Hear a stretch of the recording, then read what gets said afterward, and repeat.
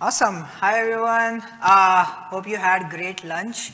I'm super excited to talk about navigating different strategies for debugging WebAssembly. Thank you so much for coming here. So a quick introduction about us. My name is Ashwin Kumar Uppala and I'm a program manager at GitHub. I'm Shivay. I'm a developer relations engineer at Millisearch. Super excited to be back here. The last time I spoke at Cloud Native WASM Day was actually in 2021 virtually when we just kind of opened up after COVID. So it's good to be back and present finally in person as well. Awesome. So the Cloud Native WASM is growing. It's growing very fast. In fact, my first experience with the WebAssembly was just 1 year ago at Open Source Summit and KubeCon. And since then, the proposals have been increasing very fast. And it is so cool to see how many awesome proposals we have so far. In fact, recently we had the WASM garbage collection made available in Chrome for adoption, which is very good news. But I was curious while I was trying to explore more into WebAssembly, and in one of the talks that I gave a few months ago in CO Navigate about the accessibility for WebAssembly in the communities that we have, is how do I debug WebAssembly? Like if I'm trying to learn as a beginner or someone who has made a transition into WebAssembly or someone who just want to give it a try, how do I make sure that I'm doing it right? So what about the debugging? Do we have enough proposals so far in WebAssembly space for debugging? Well, it's a bit challenging right now.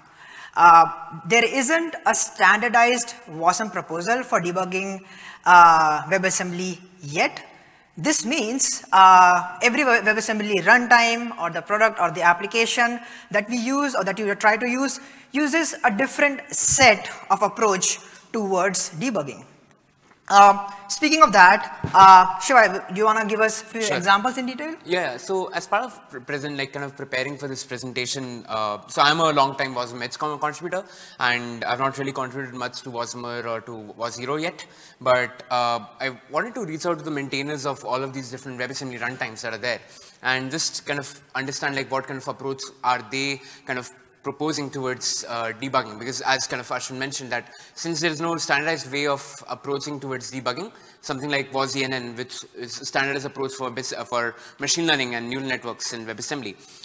So I reached out to the different founders and the maintainers of these different WebAssembly runtimes. So WASMer, of course, right, the focus right now is a very well-known WebAssembly runtime that can allow your WebAssembly to run on Edge, on server-side, on Cloud Native.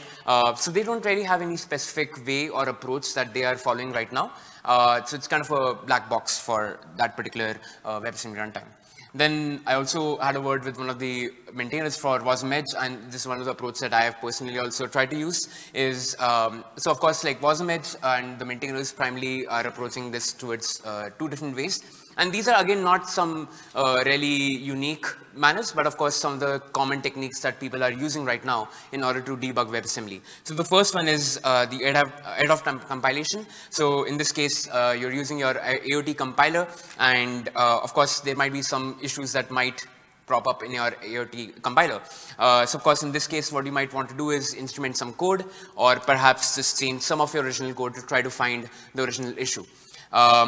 So of course, when you're using your ahead of time compilation, you'll be generating your assembly bytecode, and then of course you can try to debug that ASM that's generated from your compiler.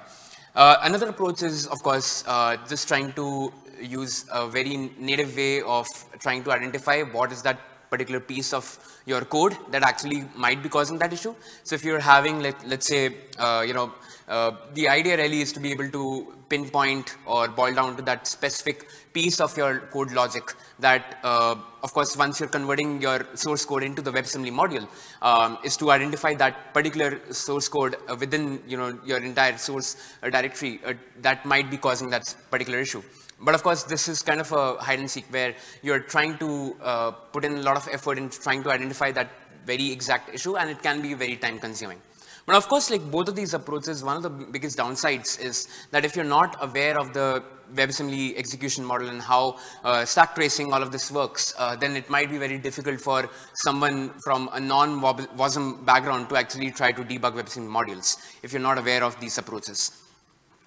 Then of course, WASM time, which is one of the most mature WebAssembly runtimes out there, actually does a pretty good job when trying to use your standard debuggers like GDB or your LLDB in order to basically be able to find issues within both your guest functions and your hosts as well. So WASM hosts, by taking a look essentially at a step-by-step approach of looking at how the WASM host and your guest basically works. And then, of course, we have WAS0, which is one of the newest or newer WebAssembly runtimes that based on Go. So since it's completely based on Go, you can very easily use the strong debugging capability that you get within your Go functions and try to also then, again, point out where exactly the issue might be inside of your WebAssemblies. So, of course, like in this particular approach, you're really looking at the standard source code debugging where you're trying to identify the issues within the source code rather than directly in the WebAssembly module itself. But of course, WAS0 also comes with support for Dwarf.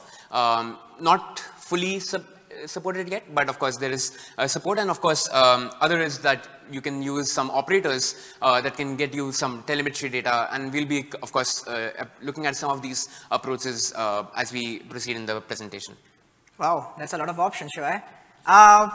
It can be a bit overwhelming when you have so many choices for so many different runtimes to debug them. Let's categorize them. Let's make it a bit more simpler on the ways to debug WebAssembly. In general, when you are learning a language or any other framework, or in general, the standard debugging style is the print line debugging, where you just work directly with your source code, or you can also have unit tests. That also works just fine. Then we got standard debugging like LLDB or GNU debugger for if you want to get more into the low level debugging tools. And I'm going to be explaining a bit more about browser dev tools, which should be the most accessible for all of us to use that when working with WASM projects. And after that, we'll try to give you a demo of some of the debugging applications, if not all. Couple of them are like Modsurfer, Observe Apps SDK, and WABT, which stands for WASM binary. Now these are applications which are supposed to be easy to use and should help you debug very specific WASM applications. Now, to give you a more dynamic demo on the Modsurfer and these debugging applications, before that, let's go and try. So, of course, like what we're seeing right now is even with the different runtime approaches, you saw that we kind of collected all the different approaches that the different runtimes and the maintainers are usually following. And this also does not just apply to the runtimes, but also to actual companies where they're adopting WebAssembly. So it's whether the WebAssembly first companies or companies that are adopting WebAssembly. So these are some of the approaches, right? So one of the things that we like to kind of also focus on is primarily focused with how something like WASM time is able to use LLDB. And something like, let's say, Warmer, which is another WebAssembly runtime, actually does provide a very comprehensive way of being able to do debugging. And of course, I'll recommend everyone to check out the GitHub repository as well for Warmer. I think it's actually inside the WebAssembly or in the Bytecode Alliance. So they have given a very good brief of how you can actually debug not just with the AOT style, but also with LLDB as well. And of course, with Warmer, you also get support for Dwarf as well. So you can use Dwarf, and we'll be talking a bit more about how to use Dwarf.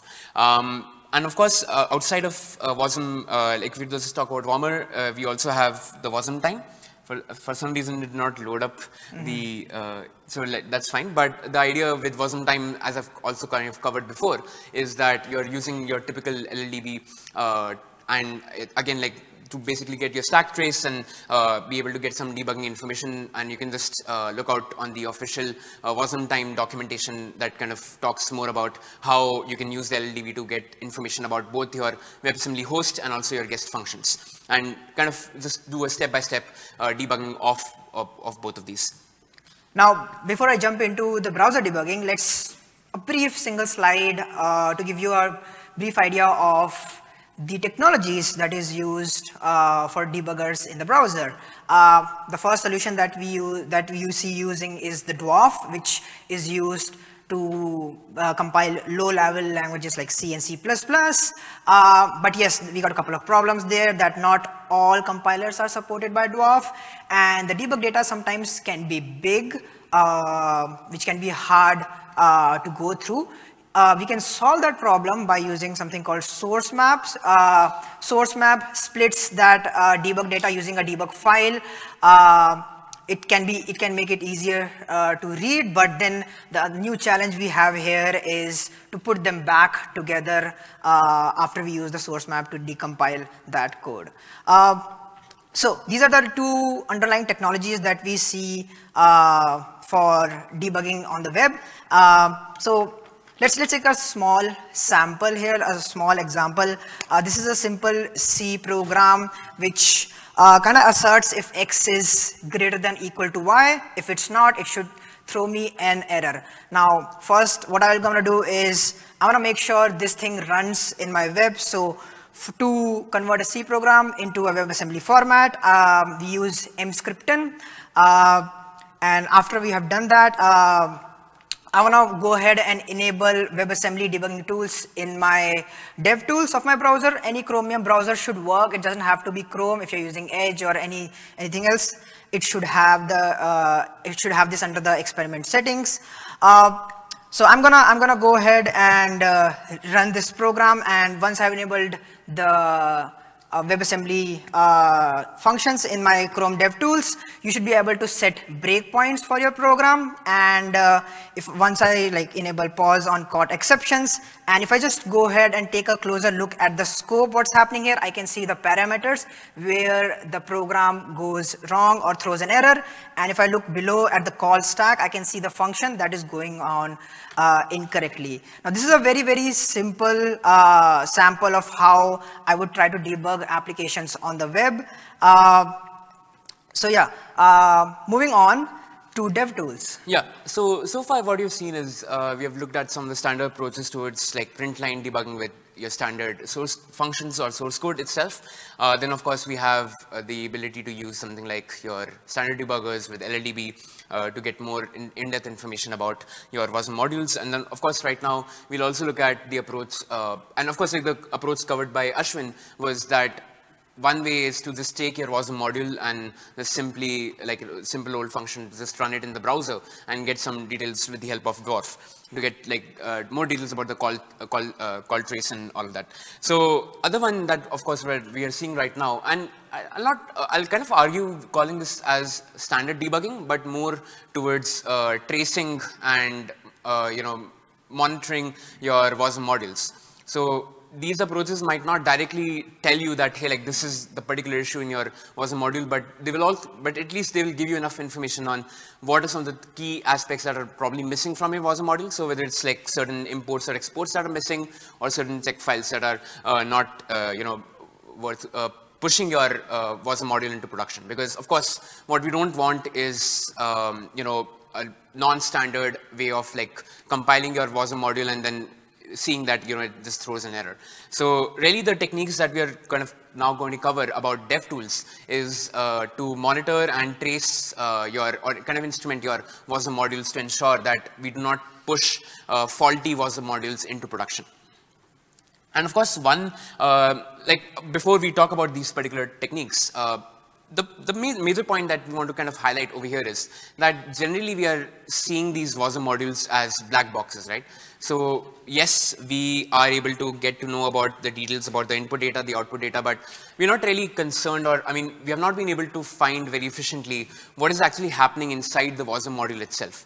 So you'll get all this data about the input, outputs, and what type of WASI calls we are making, but what exactly is happening? Because if you consider when we are basically taking our main source code and compiling it down into the WebAssembly binary, most of the time we are losing a lot of information because the WASM binaries are very small in size. So we are losing a lot of information in this process, and it's very hard to understand what is happening if you're not retaining that metadata. And of course, another issue that we kind of see with these kind of instrumentation techniques or these monitoring techniques is essentially when you are trying to generate these logs, you're also generating a lot of noise as well. So of course, for example, if you were just having a simple WASM module, you convert it into the WAT format. Probably the WAT file might be 20, 30,000 lines of code. So it can be very hard to debug those directly if we are trying to, like, let's say, generate logs from our WASM module. So these approaches are, of course, not giving us the full picture of what's happening inside the WASM module, and then, of course, it generates a lot of noise that essentially is not very good for if you want to do quick and efficient debugging. So that is why we'll now talk about some tools that do help in this aspect. So of course, the first one is Modsurfer. Now, Modsurfer is not really meant to be a tool for just directly debugging your WebAssembly modules, but it does give you enough information about your WASM modules. And in fact, like in one of their latest approach that they have kind of showcased, and I like to now quickly show a demo over here, is to basically head over to the main website. And I hope everyone's able to see this over here. So essentially what this particular new interface for Modsurfer is, and this is pre-released by the way, is that you can actually directly inspect your WASM modules to get to know about the import functions and the imports and the exports and all the different functions that are being used. So you simply just have to go ahead and upload a WASM binary over here. So like, let's just take an example, and we have prepared some demo of using WASM Edge with PyTorch. So we'll be using one of the modules that we have created. So of course we should expect to see some WASM functions that are being called over here or being invoked. Let's use this one. So we'll just quickly go and choose one of the WASM Edge PyTorch WASM modules. Let's just go ahead and select this and add it to our to inspect this. And then we'll click on upload WASM. Nope, it did not upload. Let's try one more time.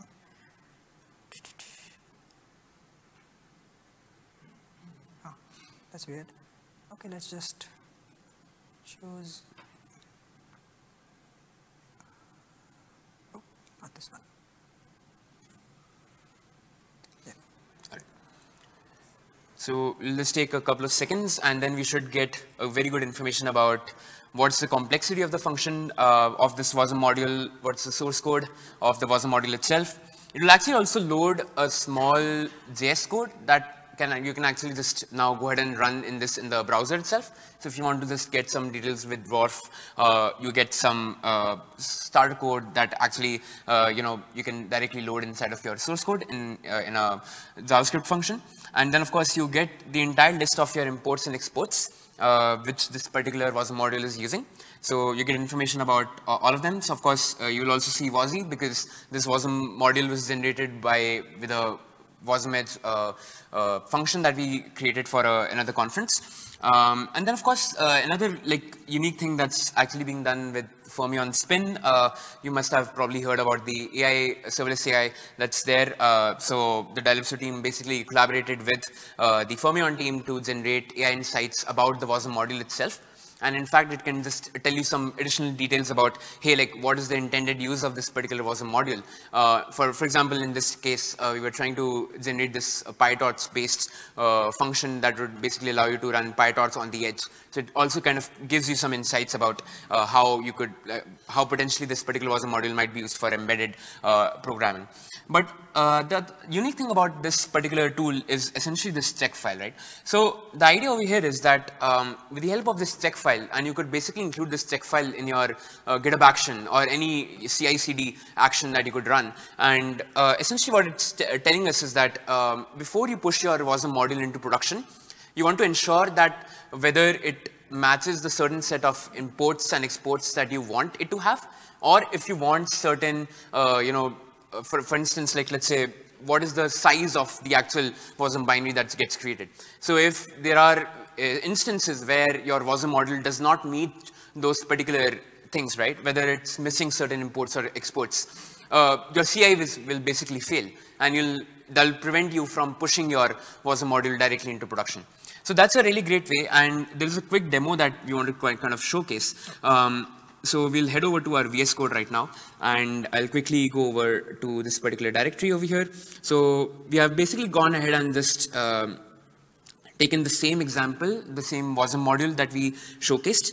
And the only thing that we have changed over here is that we expect the maximum size to be 2.5 megabytes. Now, if I try to just run the command, and again, this will be available on the Modsurfer documentation, I just need to run Modsurfer validate, and then I will provide it the WASM module that I'm trying to run and use the mod.yaml, and once I execute this and I run this, it will tell me that in what all cases am I failing. So for example, one of the things that it failed on was the max size. Since we defined the max size to be 2.5 megabytes, but since the size of the model itself is 9 megabytes. So what you're seeing over here is that even before you push your WebAssembly module into production, you can basically create these checks even without having to worry too much about the actual module itself. And Ashwin, if you want to probably add something to this particular tool. Is the text side good for you all? You're gonna, at the back, you can read it, right? Oh, okay, awesome. So yeah, we were able to work with the Modsurfer team to check out if we can use this tool. The caveat here is you do need to have Modsurfer CLI to check out use this check file here. But yeah, we were able to get this done, so I'm so glad. We were facing a lot of bugs quite recently before our demo. All right. Then moving on to the next tool, I know we are running out of time, but just to kind of talk about the Observe SDK. So Observe SDK is another tool that allows you to essentially add observability metrics. So once you are, like, let's say trying to find certain issues within the WASM module itself, we are basically using Observe SDK, and you can directly then send your logs to any kind of a tracing tool like Jaeger, to OpenTelemetry. So in this case, like the example that now we'll basically show. And again, the point over here is that in this case, the SDK basically tracks all the functions and the memory allocations in the WebAssembly module, right?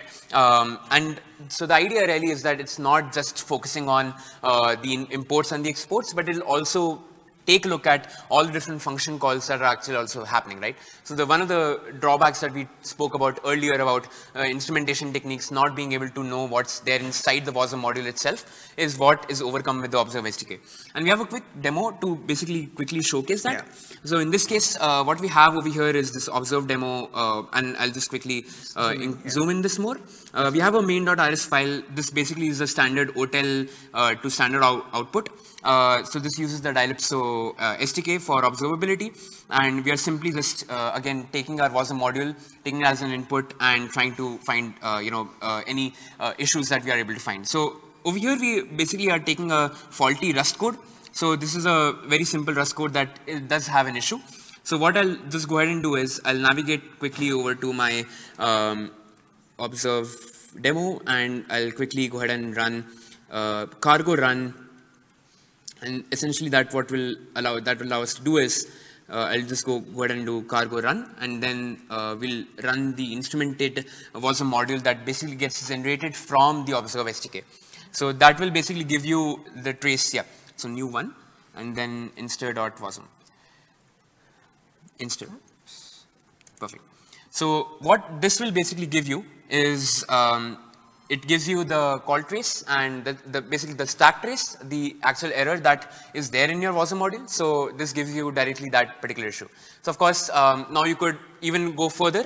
In this case, we had like, a non-executable WASM module, like, I mean, not interactable, but you could also make this interactable by accepting certain JSON response so that you can get to know about the issues or the errors in your WASM module on the fly, like as you're kind of interacting. Another one final tool that's actually not launched yet, and of course, Datadog actually just announced their Observe SDK integration in the very past few days. But another toolkit that I'd like to point out is being done by the, and actually I got to know about this yesterday itself at the WASM Social by the, by the Loophole Labs team, is the WASM toolkit, which essentially is the best of both the worlds when trying to use the Observe SDK, because they are giving you information about not just like what's happening inside the WASM module itself, but they provide a platform agnostic way or a language agnostic way. So you could essentially have your WASM module being run in any kind of a WebAssembly runtime. And we saw that issue, like there are so many different type of WebAssembly runtimes, and all of them have these issues. So essentially, again, I'll recommend you to keep in touch with the Loophole Labs because they are coming up with this. I'll not, spend a lot of time because we are running out of time slightly. But I think, and this is like one example for a Golang code where we could see like all the standard, issues that are there, and those are getting logged as well. And this, I'll recommend everyone to kind of just take a screenshot because these are all the different approaches that we covered today. And the pros and the cons, this is referred from a Shopify blog that is shared. But yeah, Ashwin, if you want to probably close.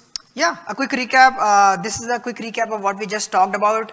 If the various strategies of debugging WebAssembly, if you're using the native print line method or whatever method that prefers, yes, you are familiar with it, but then the problem is like you cannot reproduce the behavior that you might be expecting while trying to debug WebAssembly in your application. Shivay explained about LLDBA and WASM time along with other runtimes. It has reasonable feature support, but it can be a bit difficult when variables are involved. Same goes for WebAssembly specific debuggers, and browser debugger is always convenient and have a familiar experience, but comes at the cost. Thank you so much. And yeah, you can scan the QR code to give any feedback about the session. Would love to connect with you on our Twitters. So thank you so much. Thank you so much.